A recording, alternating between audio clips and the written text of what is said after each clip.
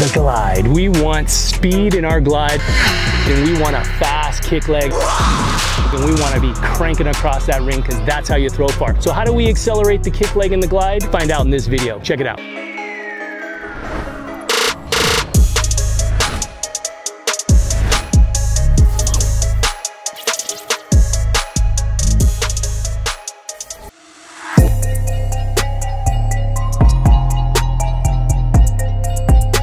Everybody, it's Erik Johnson, and in today's YouTube video, what we're going to answer is a question from one of our YouTube subscribers, and they're asking about how do we accelerate the kick leg and the glide. Great question, and in this video, we're going to go through that. One of the key things, or one of the big mistakes we see with gliders is just this, and they're trying to kick the leg, and you're going to notice that's pulling me off of my drive leg, but listen to what I just called that. It's the drive leg. So in the throwing chain reaction system, again, we still have 6 pillars of the glide, very linear throw, and our setup is really vital. Pillar 1, 2, and 3 are absolutely your crunch pillars that help set up the rest of the glide. Now that being said, pillar 4 is our drive and click, and pillar 3 is where we're initiating the kick leg. So one of the key things we're going to talk about is how do we accelerate that kick leg. So one of the things we're going to do is when we pull up, we're going to be able to load the drive leg, and when we create more drive off of this, you're going to create the double extension. In our system, again, how we coach the glide, we call that pillar 4, drive and kick, right? Am I making that point? So it's your drive leg. If you're a right-handed thrower, it's drive, kick.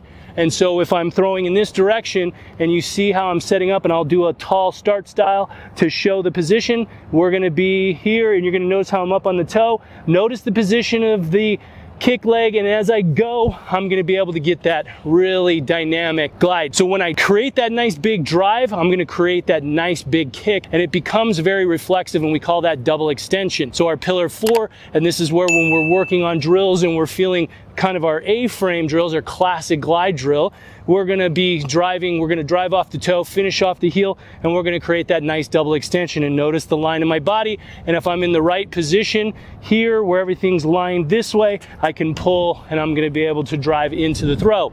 So how do we accelerate? Well, one of the things, again, we advocate is we talk about our pillar 3, and that's of course predicated on the fact that we've set up 1 and 2 correctly, but pillar 3 is where the kick leg begins to shift into the throw, and then we're going to be dropping the chest, sliding out the kick leg, and then pillar 4, driving kick. So it's basically like, if you will, the kick leg is almost like a rolling start. And I think one of the good examples, or a really good example of this, is David Storrell. You're going to notice Storrell, as he comes up, he comes over, and when he pulls the kick leg in, he's rising up on the ball of the right foot. The kick leg never pulls fully in. This is one of the big mistakes. How do you make your kick leg faster? Well, it's really simple. If I don't have to move it as far, it's going to go faster, right? If we race in the 100 meters and I start at 80 meters and you start at 100, I have a 20-meter head start. I'm automatically going to run a generally faster time because I'm running less distance, assuming we're generally the same speed. The same principle goes with your kick leg. If I pull, and so one of the big mistakes is you see young throwers pulling their knee all the way up here. That being said, look at somebody like Valerie Adams. So she has the kick leg come way up, and so her kick leg is up here, but she's loaded up again. So as she drops, then you're going to see that kick leg sliding out and the huge monster drive off the right foot. How do we know that throwers are driving off the right foot? Because as they go and they kick, you see that delivery off the heel. Now, how does that relate, again, to beating up the kick leg? Driving hard off the right, or your drive leg. So our system, simple drill called a driving A-frame.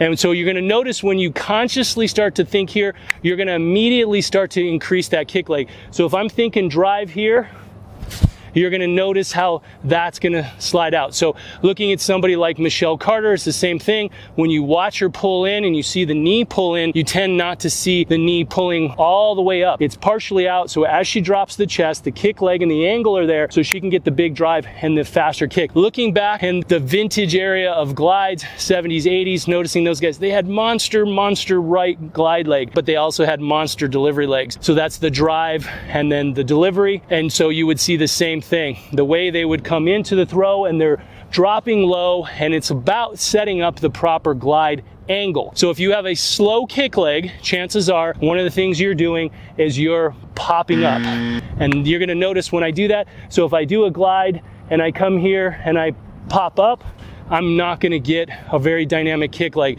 So the best answer for that and understanding how do we create speed, it's about setting up the right sequence, the right chain reaction that's gonna create the right angle into your glide. And when you understand that it's twofold, don't pull the kick leg up so much. When you do pull in, that's what we call load and coil, pillar 2, you're going to be loading up on the drive leg and you're gonna be pulling that kick leg in, so you have this leg loaded up, this leg here, so it immediately leads to that type of motion in your glide, and that's how you start to create a more dynamic kick leg, a more dynamic glide drive, and that's how you're gonna start smashing big throws in your glide. So hopefully you found that video helpful. If you would like to see some questions answered or some videos created based on your questions, be sure to throw that in the comments below. If you like this video, do us a favor, hit that thumbs up, hit the subscribe, share this video, and we will see you on the next video.